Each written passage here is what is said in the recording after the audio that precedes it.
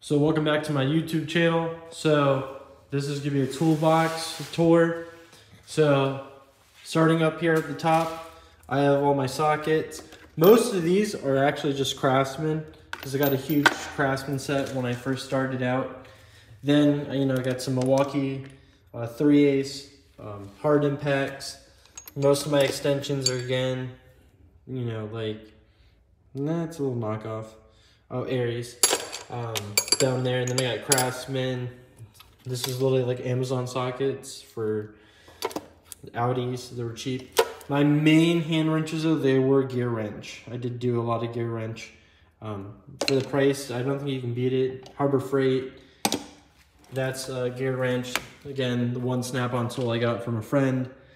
So that's literally that. Over here, I have all my pliers, my sockets, my stuff like that. I do have a nip picks.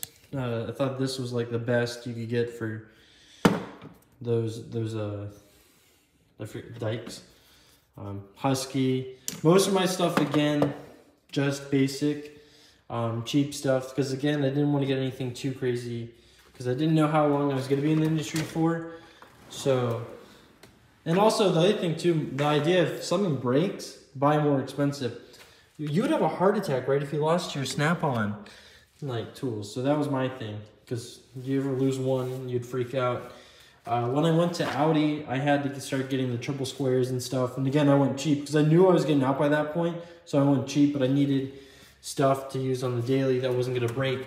But again, there's a difference buying cheap and buying the Chinese stuff that's is going to break. Like my grandpa had some of that stuff. You literally throw it away like this, right? Like this. Actually, this is AutoZone. But again, see how that's just a cheap wrench. But again, it's a brake line wrench. And again, I only have that because I lost the other one. Gear wrench. I have a CDI. I do have a snap-on torque wrench. That's down in the garage down there. I might do a video on that if y'all want, but that's just like a little service cart that's down there. Harbor Freight. This one's amazing. I love the extendable wrench. If you guys want, comment down below if you want to see any tools specifically in depth. Then these are all I have all my impact sockets, 1/2 inch, and then I got all my chrome. Also, I know I'm missing this one because I used that to get off a lug nut at one point. And then down here I have a slide hammer.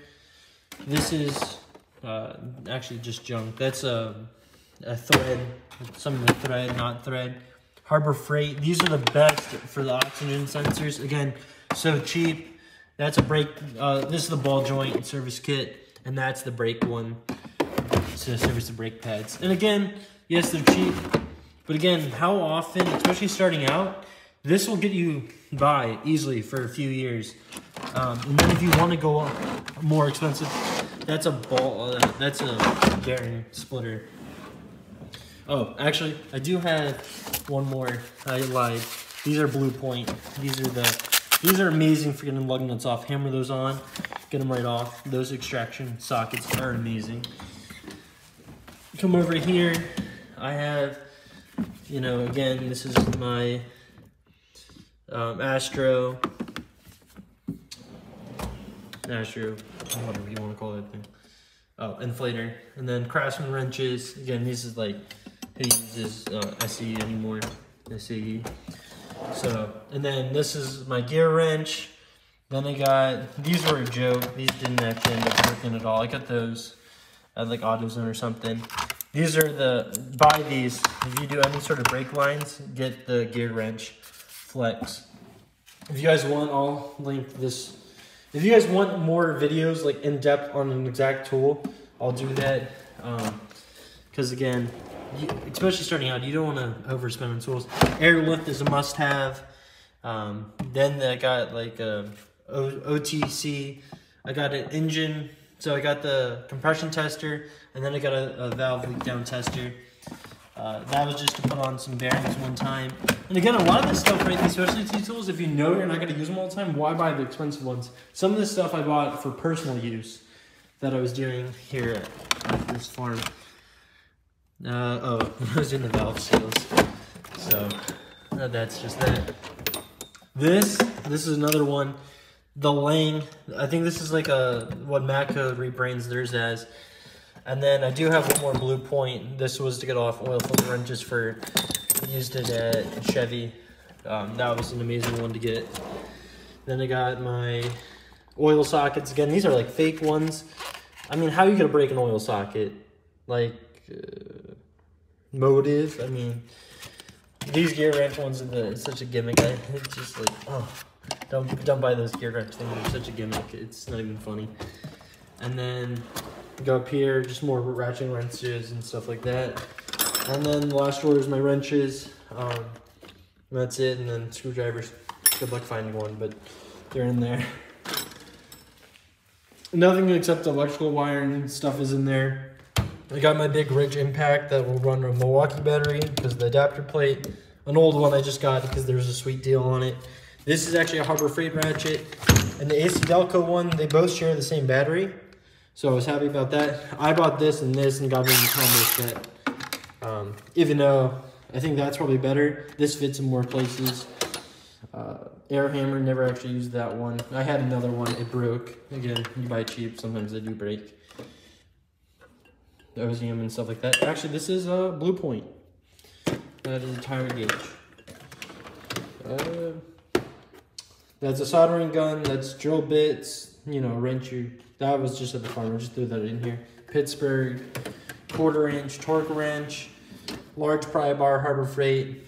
These are also Snap-on, they're actually Blanco. Like some stuff I did buy Snap-on, but again, it's not even really Snap-on. And then over here, I have, these are the Harbor Freight Automotive car jacks. And they're absolutely fun. That's a great buy. I got a fuel injection cleaner kit down there. Got a couple jacks in, got my oil funnel for GM.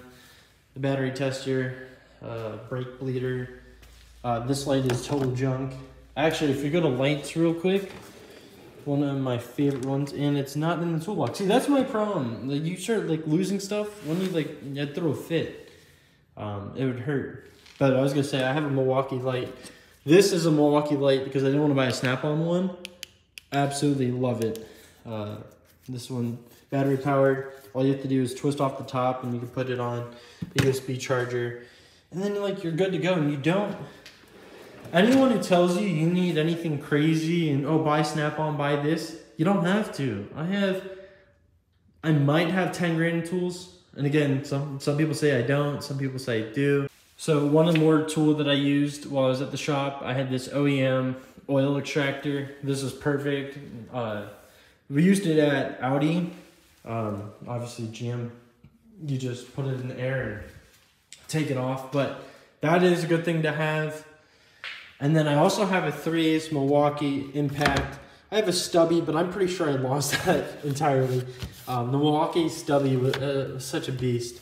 I literally don't know where I put that, so that might be gone forever, unfortunately.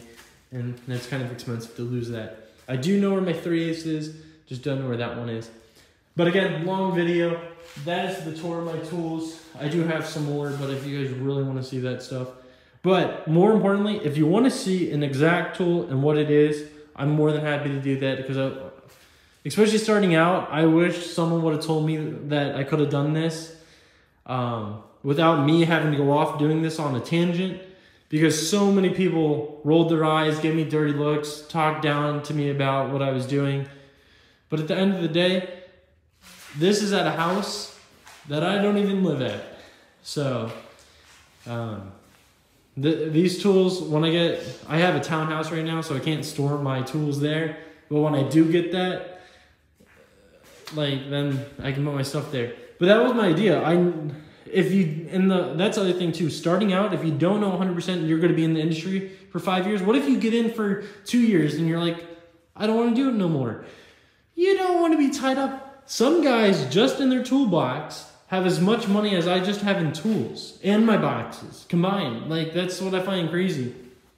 So that's why I love doing this route of what I did, because you're not tied to the industry if you don't want to stay. And again, right, if you want to upgrade one day from your gear wrench to your Snap-on, go ahead and do that. Those guys that say, oh, I don't want to buy a tool twice, that sounds foolish. You can go sell that gear wrench. you can go sell it. Or guess what? You have it for at home.